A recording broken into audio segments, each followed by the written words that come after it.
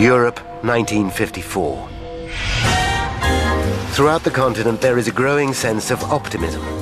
As the nightmare of World War II begins to fade, former enemies forge new links. There's a spirit of enterprise. Civil aviation is booming, boosted by technological advances made during the conflict. In just 2 years, the number of airline passengers has nearly doubled. 9:30 a.m., Sunday, January 10th, Rome Airport. Here, a dozen planes come and go every hour. On the tarmac stands Flight 781 en route from Singapore to London. The plane is a British-built de Havilland Comet. It's the marvel of its day and the perfect symbol of the new technological age. The Comet is the world's first passenger jet, and it's halving journey times around the world. The pride of Britain sends a message of superiority to every aircraft manufacturer in the world. A dream comes true. At Hatfield Airport, the Comet, the world's first all-jet airliner. Begun 3 years ago, the airliner that makes every other passenger plane out of date will go into operation within 18 months. The revolutionary design is based on de Havilland's hard-won military expertise. The plane is powered by 4 Ghost jet engines and carries 42 passengers and crew at up to 800 kilometers per hour, almost twice as fast as its nearest competitor.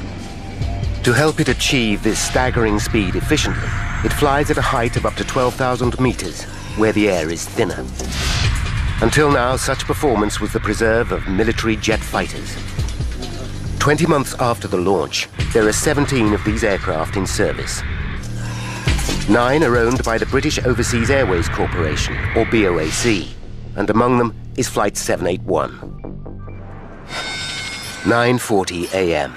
BOAC engineer Jerry Bull inspects the Comet's undercarriage. He checks for fuel leaks, tire damage, and marks on the airframe. He pays attention to the aircraft's high-tech, ultra-lightweight aluminium skin. It's extremely thin and vulnerable to damage. You're looking for this incidental damage. There was none as far as I can recall at that stage. So my own thought at the time was walking, well, we got a clean airplane today. At 10 a.m., Bull completes his final checks. The flight crew join him. The captain is Alan Gibson. At 31, he's one of BOAC's youngest pilots. Captain Gibson was a man of very good ability, not a person who would panic about anything. He was, confident. In Rome Airport Terminal, members of the new jet set enjoy breakfast. Many are children returning to England for a new school term. They're excited about flying on the world's first passenger jet. Also on the flight is renowned BBC reporter Chester Wilmot. He's returning home after covering a tour of Australia by the recently crowned British Queen. Chester is a devoted family man with 3 children. He's especially close to his 10-year-old daughter Jane, who was born deaf. She is devoted to him, unaware that he's one of Britain's best-loved broadcasters. I just adored him. And I knew that he was busy, I knew he was on television, I knew he wrote books. But I don't think I even twigged how famous he was. He was just my dad. 10:05 a.m. and the last pieces of luggage are stored in the hold of Flight 781. The plane will be flying today with 29 passengers and 6 crew members on board. One of the passengers is 23-year-old Bernard Butler. Bernard is an electrical engineer who's been working in Bahrain to save money for his forthcoming wedding. His fiancée is Pat Knight. They've been engaged for 2 years and plan to marry in a fortnight. I've made the bridesmaids' dresses. All the invitations had gone out. And we'd already received wedding presents. Everything was planned. Bernard is returning home with a surprise.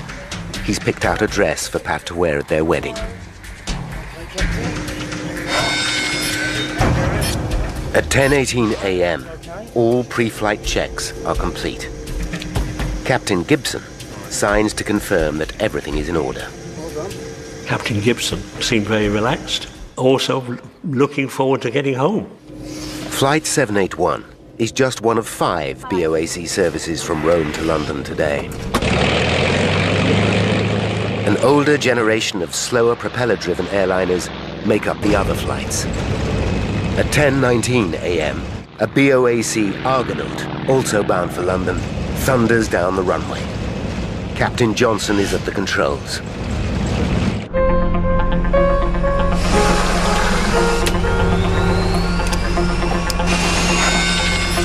At 10:30 a.m., 11 minutes after the Argonaut's departure, the Comet taxis to the runway.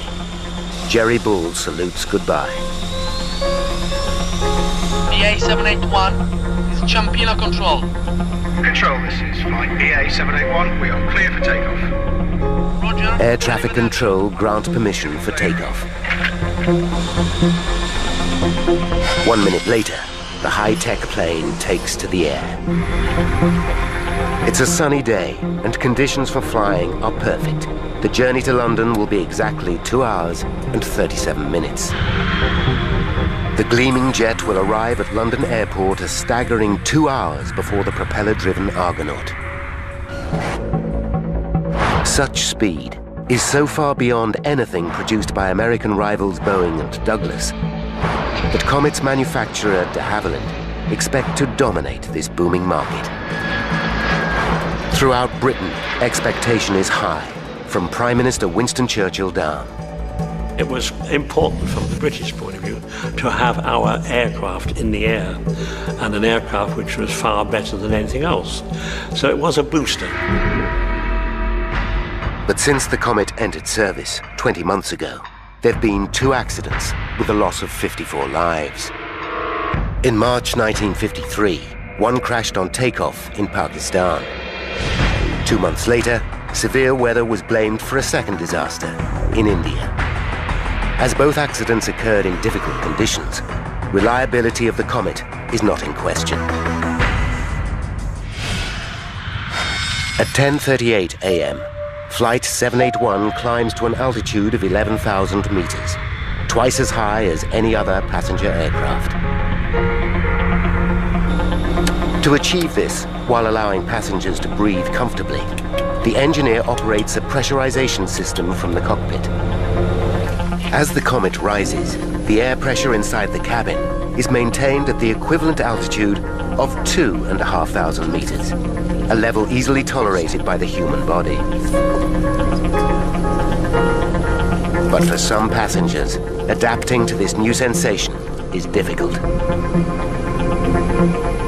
Soon, though, they acclimatize and settle back into their seats for the flight. What they cannot know is that they will never make it to London.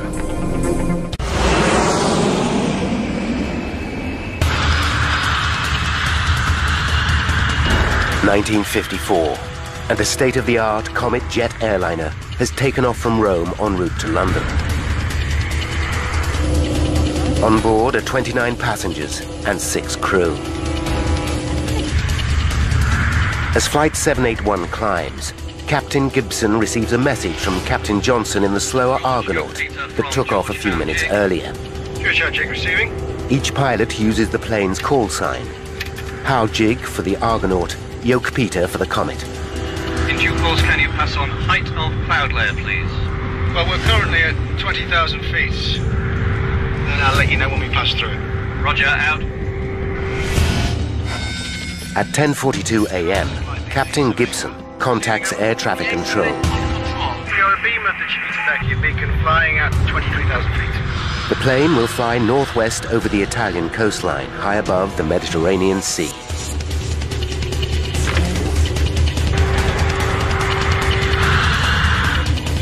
Would you like some tea, sir?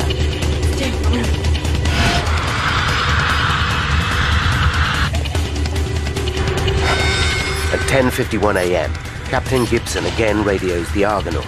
George Howard Jig from George York Peter. George York Peter from George Howard Jig. George Howard Jig, did you get my message?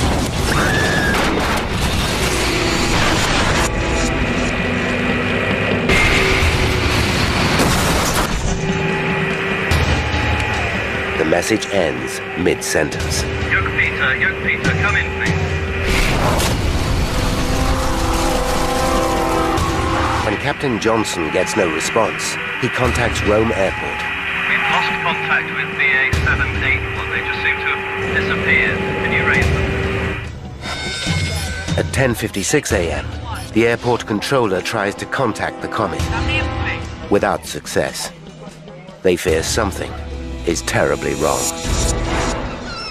200 kilometers northwest, on the island of Elba, a group of Italian fishermen are repairing their nets. Among them is 33-year-old Luigi Papi. As they work, something extraordinary happens. I felt a break in the air, and then there was a bang, and I heard a sound like thunder, but it was not like any thunder I'd ever heard before.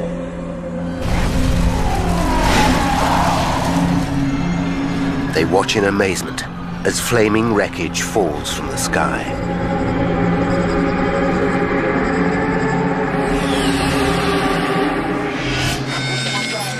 At 11:15 a.m., air traffic control receives word that a plane has crashed into the sea off the island of Elba.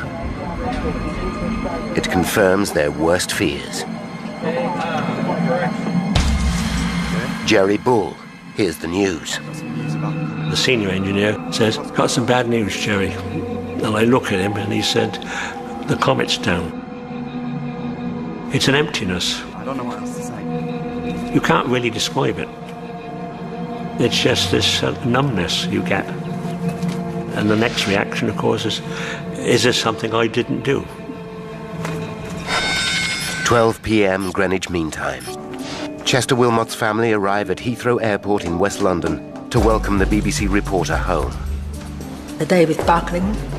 We arrived at the airport by 10 minutes before the flight. Pat Knight arrives with a friend after a 4-hour journey from Nottingham. She's looking forward to seeing Bernard again. It was 11 months since I'd seen Bernard, and I was very excited that he was coming home and I was going to see him. 1,200 kilometers away, a small flotilla of fishing boats heads off the coast of Elba towards the crash site. At first, we saw nothing. Then we saw a flock of seagulls which were pecking at something. So we headed straight for the seagulls. And that was where the plane had crashed.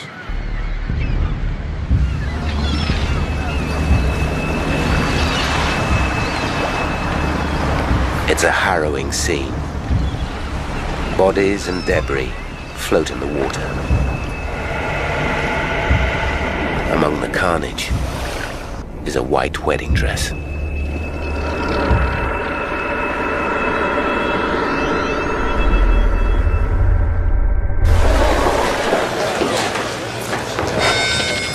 (1:30 p.m.)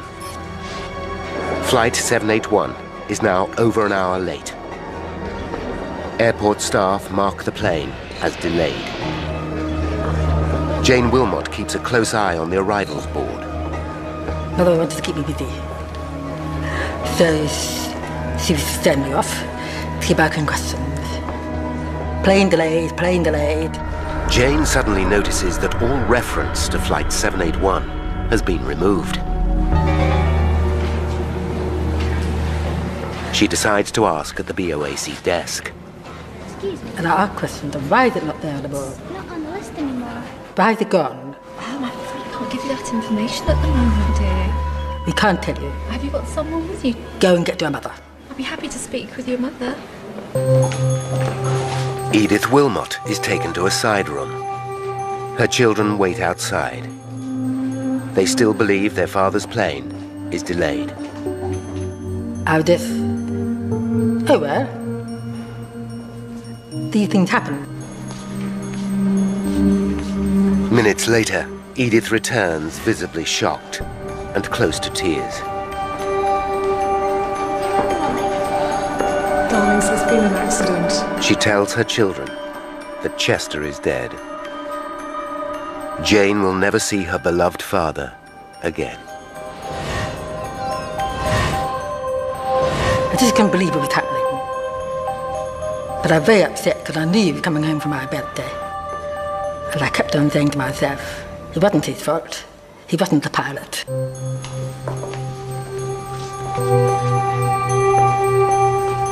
The grim task of informing friends and relatives continues. Patricia Knight can scarcely believe what she hears. We were told it had come down. They didn't know whether there were bodies found or not. And there was nothing we could do. In an instant, Pat's hopes for the future are destroyed.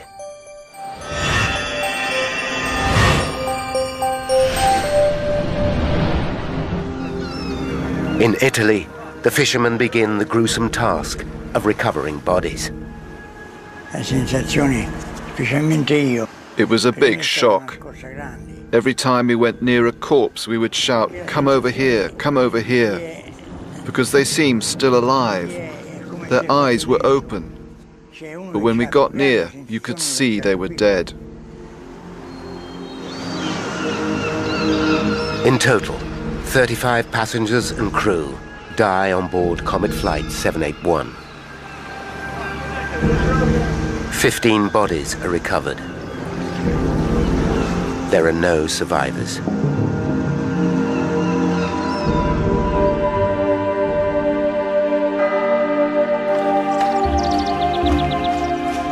The dead are carried to a small chapel in Port Azzurro.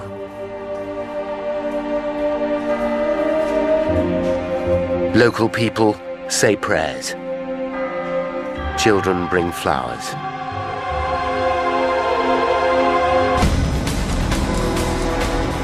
The horrific crash is headline news around the world.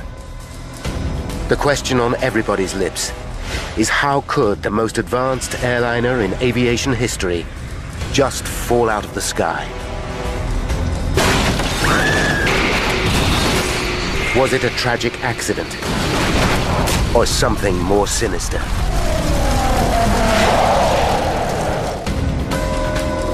In 1954, the mysterious crash of the Comet dominates the thoughts of the British nation. What could have possibly caused the most advanced passenger plane in history to disintegrate in mid-air? Within hours of the crash, a team of experts working for BOAC begin a technical examination of the Comet fleet. They must discover if there's a flaw in the design or a manufacturing fault. Britain's position as the world leader in passenger jet travel depends upon it. The inquiry that follows will turn into one of the most complex and important in aviation history. Now, by going deep into the investigation, we can reveal the critical chain of events that caused the downing of Flight 781. Paul Withy is an aviation metallurgist. For 6 years, he studied the Comet investigation and is an expert on this turning point in aviation safety. Withy knows that with no established protocol for air crash investigation, it was an epic task.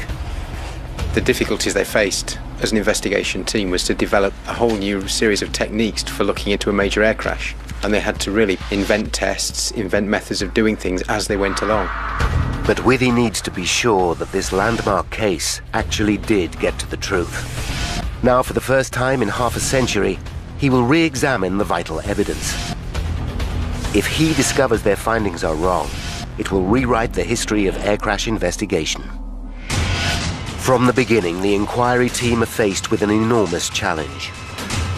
In 1954, the investigation team had no black boxes. They had no flight data recorders. They had no way of understanding what was going on in the plane at the time of the accident. Their best clue, the aircraft itself, lies at the bottom of the Mediterranean Sea. Without the remains of the plane, the team know they must unravel the mystery with the flimsiest of evidence. With little to go on, the press speculate that sabotage might be the cause of the crash.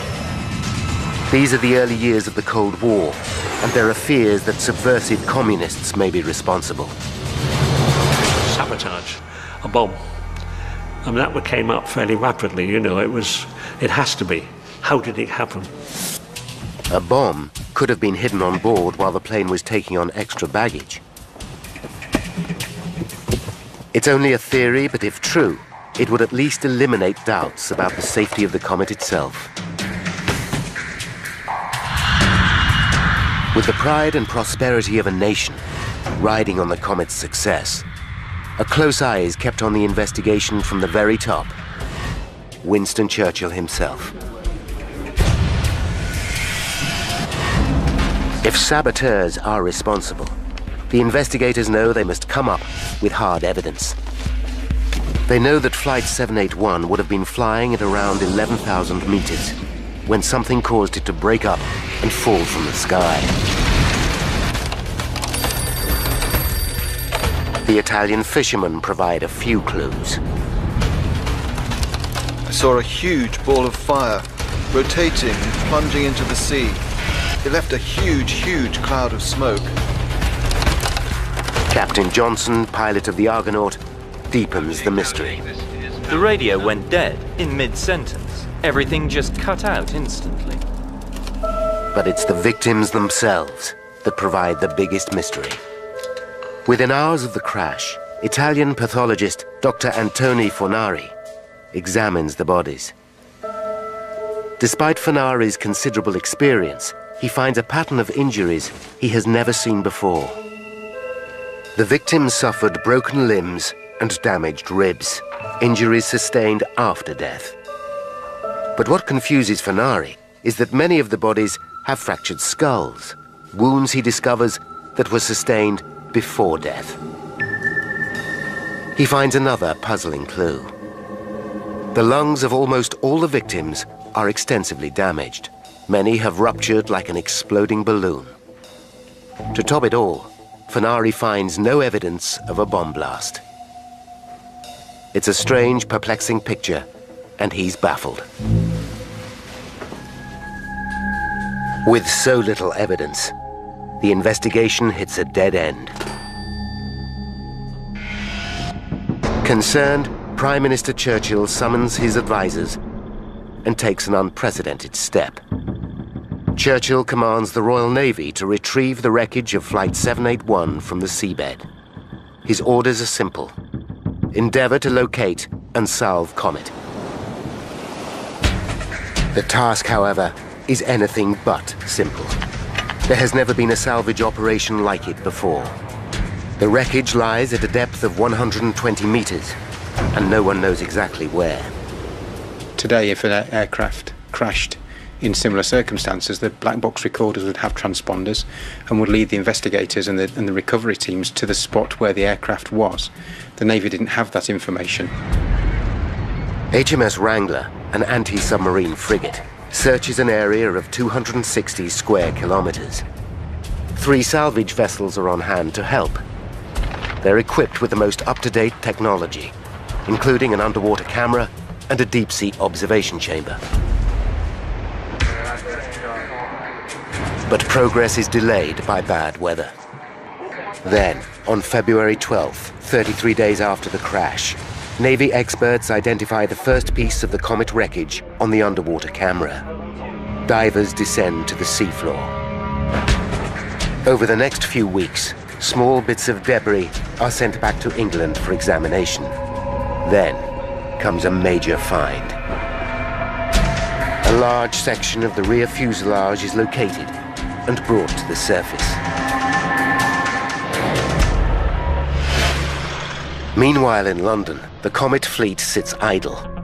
BOAC hemorrhages cash at the rate of £50,000 per week.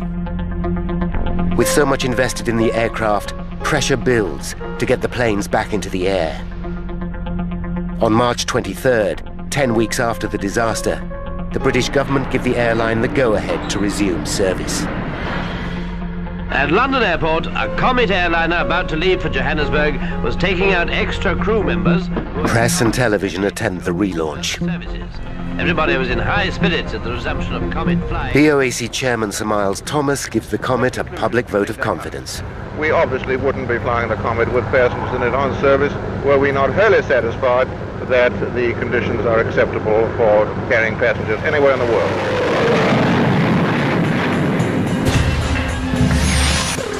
Wreckage from Flight 781 arrives in England piece by piece. Investigators identify and mark every fragment. In a hangar, carpenters build a wooden frame of the Comet aircraft. As the wreckage accumulates, they wire each piece onto this skeleton. Now, with the entire Comet fleet back in service, it's more important than ever to find the cause of the crash.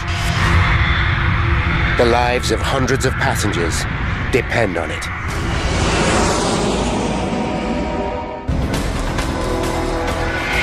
April 1954. While investigators urgently look for clues into the crash of Comet Flight 781, the British government give BOAC the go-ahead to relaunch their Comet fleet. It's a terrible mistake. At 6:32 p.m. on April 8th, 16 days after the resumption of flying, a Comet takes off from Rome bound for Egypt. 14 passengers and 7 crew members are on board. 33 minutes into the flight, the pilot reports that he's on course flying at 11,000 meters. It's his final message.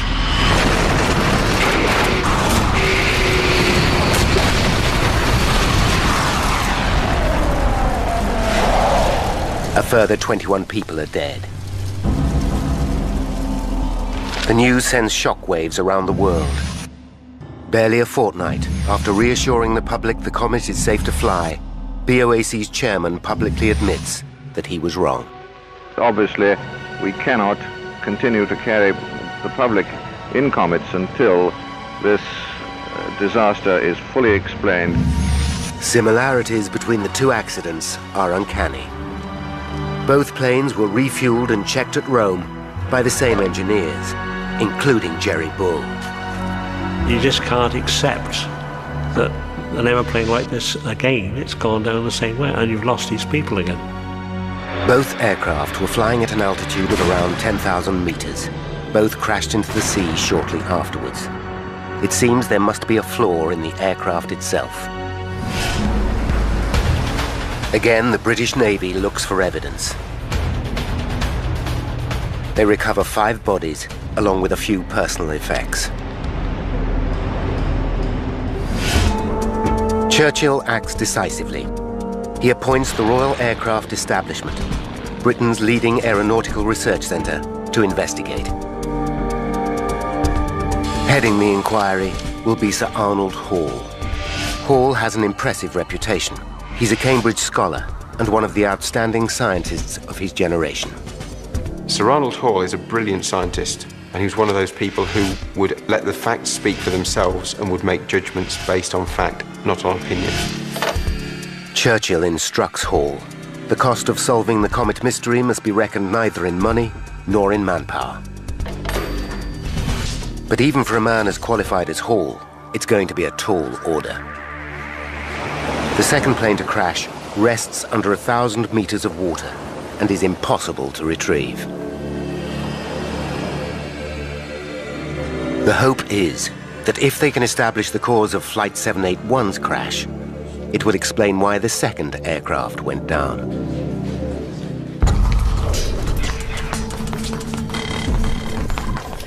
Over the next 4 months, 781's wreckage is methodically pieced together at Sir Arnold Hall's headquarters in Farnborough. It's groundbreaking work. Never before on that scale had an aircraft been reassembled by anyone, and the investigation team had to learn how to do it and develop the techniques and tools to reassemble a very badly damaged aircraft. As they examine each piece of debris, they find intriguing clues. Bits of carpet, pills from the first aid cabinet, a corner of a mirror from the toilet, and scraps of passengers' luggage are all found wedged into the rear end of the fuselage, under the root of the tail fin. It suggests an explosion at the front of the cabin that blasted personal belongings to the rear of the plane. The question is, how and where did the explosion start? As the wreckage begins to provide some clues, so too do the victims. 4 of the bodies retrieved from the second crash are flown to Britain for post-mortem. The pathologist finds identical injuries to those of Flight 781, fractured skulls and ruptured lungs. Hall has a hunch. Could the entire plane have burst like a balloon? After all, the pressurized cabin designed to keep passengers comfortable would mean that the aluminium skin of the Comet is highly stressed. Any structural failure, and it might simply explode of its own accord. Such a violent decompression, as it's called, has never happened on a passenger plane before, but Hall and his team believe this could explain the terrible injuries. To test the theory, they stage a pioneering experiment. The team build a Perspex model of the fuselage, 1/10 the actual size. The cabin includes 28 miniature seats with 6 dummies. The model is housed inside a pressure chamber. When the pressure in the fuselage is increased to 8¼ pounds, the equivalent of flying at 12,000 meters, the team deliberately rupture the model.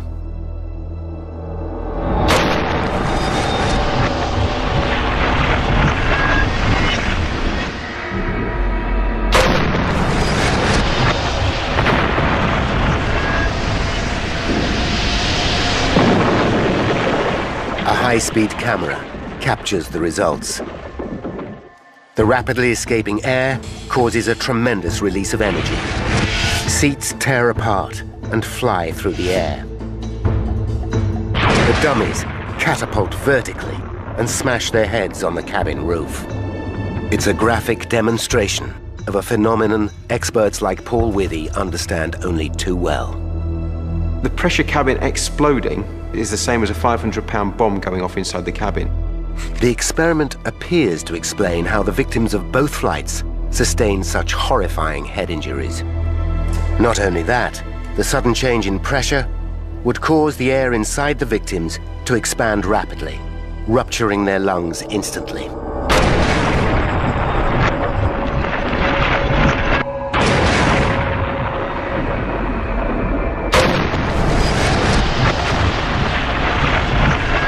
If explosive decompression can explain what happened to both planes, the team must discover exactly what caused the weakness in the structure of the fuselage. But a failure in the aluminium skin seems implausible.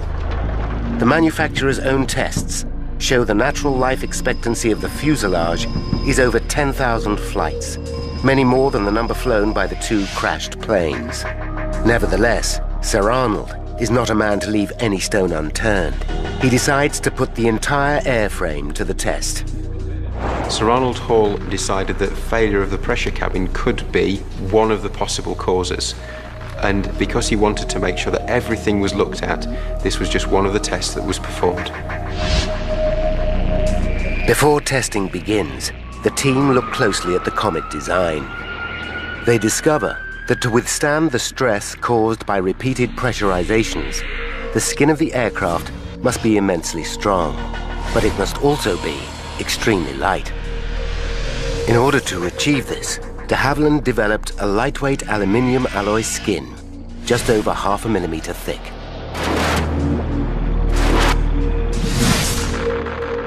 The Comet's skin thickness was as thin as the designers dared go to withstand the cabin pressurization, and it was fixed by how little they thought they could get away with. Sir Arnold devises a test to assess the strength of the plane's fuselage. The experiment is on a completely different scale to anything they have attempted before. It requires the construction of a massive water tank, measuring 34 meters long by 7 meters wide and 5 meters deep. Working non-stop, it takes a team of engineers 6 weeks to complete. The team at the Royal Aircraft Establishment are working really hard. They're working 24 hours a day, they're working shifts, they're sleeping on site. They are a very dedicated team. By May 29th, it's ready. The engines and cabin upholstery of a Comet are stripped out. The empty plane is gently maneuvered into the water tank, with the wings protruding on either side. Hydraulic rams move the wings up and down to simulate flight conditions. Engineers fill the tank and the plane with water. When they are both full, they force more water into the plane, pressurizing it as if it were flying. After 5 minutes, engineers reduce the pressure. Each test puts the same amount of strain into the aircraft as a single flight at 12,000 meters. Sir Arnold plans to test the fuselage to destruction. It could take up to 5 months. The experiment runs 24/7. Using 1950s technology, it's a grueling task.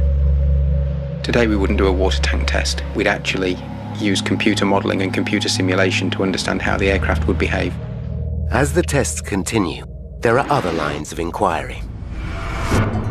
In mid-June, 5 months after the crash of Flight 781, the team assembled 2/3 of the fuselage onto the wooden frame. Half a wing lies on the floor. It's now clear from the tears in the metal that the aircraft has indeed decompressed violently and blown apart at the seams. By following the fractures back to where they started, they think the initial failure was probably at the front of the fuselage, somewhere between the cabin and the cockpit. It seems as if the tail and rear fuselage then came away from the main cabin. The rear wing structure followed, and then the outer wingtips. The cockpit broke away as the plane plummeted to Earth, and finally fuel from the wings set the debris ablaze. But the exact cause of this tragedy is still a mystery. Then, on June 24th, Sir Arnold Hall gets a call that changes everything. The team running the water tank test has had a major breakthrough.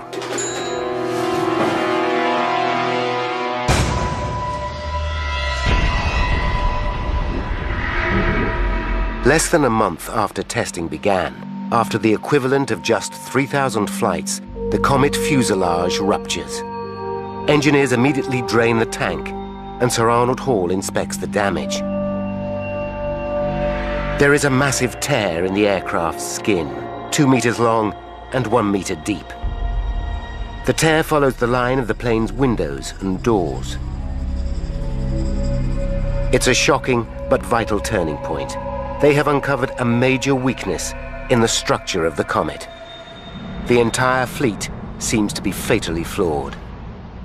I think everybody was thunderstruck. De Havilland certainly were thunderstruck because they didn't expect a Comet airframe to fail so soon in its life. But what triggered such a dramatic failure?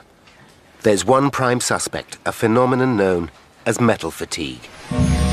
It's something Paul Withy knows well. This is a piece of aluminium sheet similar to that which was used on the Comet skin, but much thinner. One cycle of load isn't going to fail it at all. But if I repeatedly load it, like this... Fatigue is caused when a metal is repeatedly flexed one way and then the other. There you can just see it's about 3 or 4 millimeters across the sheet. After a while, minute cracks start to form. Cracks growing further and further across the sample. The cracks steadily increase in size, and eventually the part fails. But there are 2 problems with this explanation. Metal fatigue leaves a telltale microscopic pattern on the surface of the metal. Although in the 1950s, the technology for detecting this pattern is in its infancy, none of the parts reclaimed from the sea seem to show any sign of it. Secondly, before the Comet went into service, the manufacturers did extensive fatigue tests to find out how the fuselage would behave under repeated pressurizations. It passed with flying colors. Sir Arnold knows he must come up with hard evidence to prove the theory. He must find a part of Flight 781 that shows signs of the fatigue. The piece of evidence that Sir Arnold needed above all other was that source of fatigue crack growth that he knew was there in the airframe somewhere. A single piece of wreckage is all that's needed to validate the entire investigation. But this crucial evidence still lies at the bottom of the Mediterranean Sea.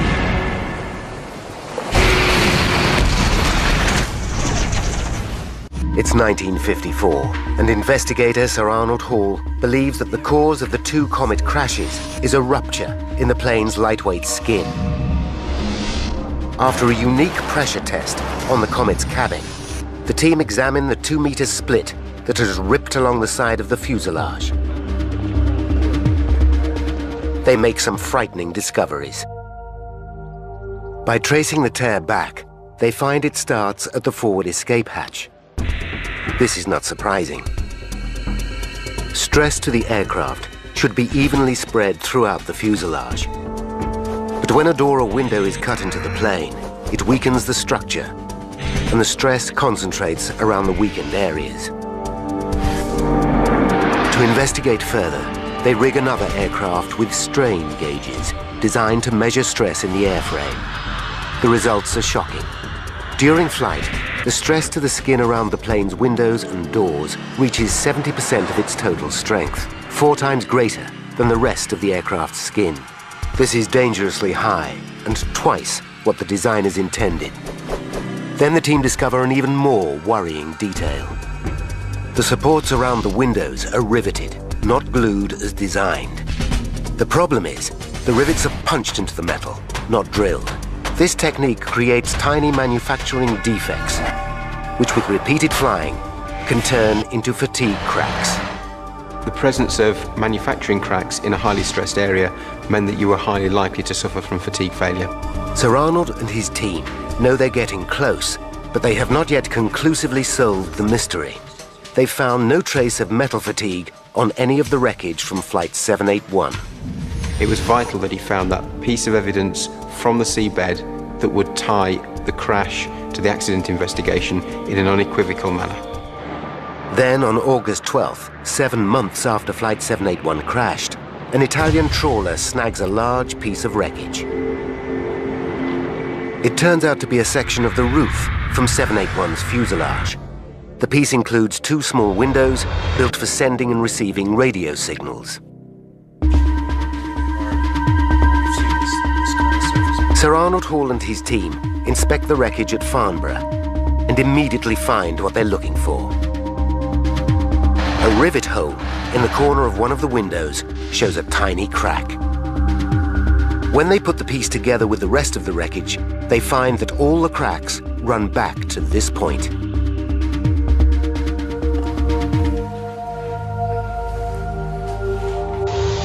They have their missing clue. The future of the Comet, the world's first passenger jet airliner, hangs upon the outcome of a court of inquiry being held at Church House. On Tuesday, October 19th, after 6 months of grueling work, Sir Arnold Hall presents his findings to a court of inquiry. But one detail fascinates Withy. In 1954, the techniques for analyzing metal fatigue were crude. The final piece of wreckage was examined with an ordinary microscope, and the team relied on experience to make their conclusion. Today, London's Science Museum safeguards the crucial piece of wreckage. Paul Withy goes to see the historic item for himself. No one has ever used modern methods to re-examine the evidence. Using 21st century know-how, Withy wants to look again at the wreckage and check that Sir Arnold got it right.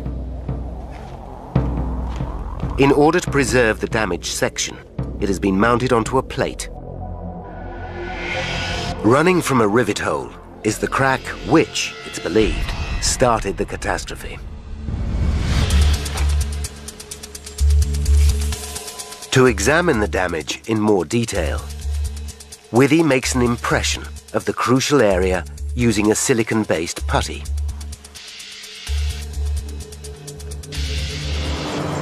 Then, at Imperial College London, Withy uses an electron microscope to examine the sample. Magnifying the crack about 200 times, Withy shows what Sir Arnold would have seen. This is the fatigue crack we saw on the Comet skin, and Sir Arnold Hall and his team could see that using their techniques of the day. But zooming in further to 800 times, Withy can see detail that Sir Arnold never could.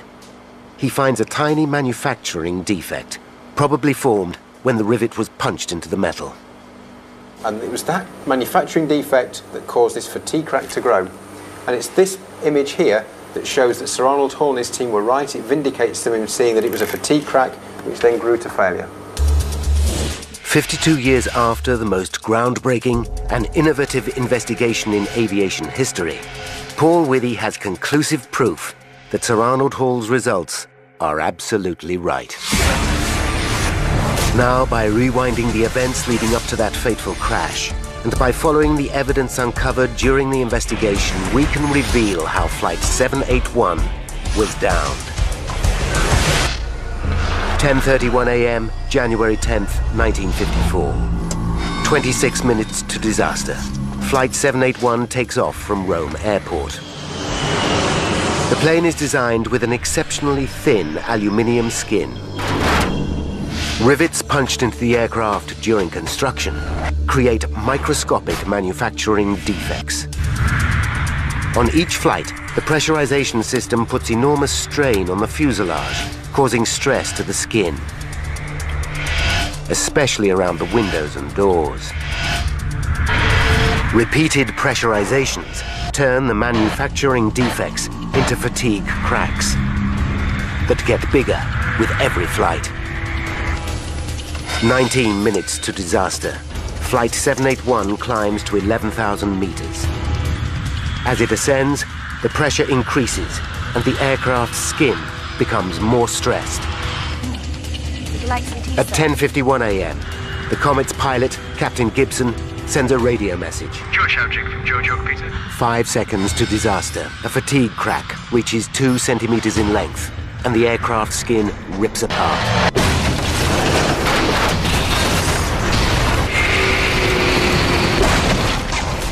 At 10:57 a.m., the shattered pieces of Flight 781 fall from the sky.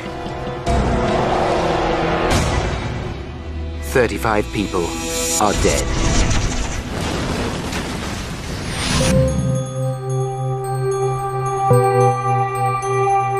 On the island of Elba lies a memorial to those who lost their lives over 50 years ago. The pain of the tragedy will never be forgotten, but the scientific understanding gained during the investigation is comfort to some. I know it gave my mother a great deal of comfort that the test they did on following the Comet crash did save people's lives later. 4 years after the crash, the Comet did fly again, but it never achieved the commercial success it once promised. In the interim, American company Boeing developed their own passenger jet and became the dominant force in the world of aviation. The de Havilland Aircraft Company went into decline and were eventually taken over. Passenger air travel had changed forever.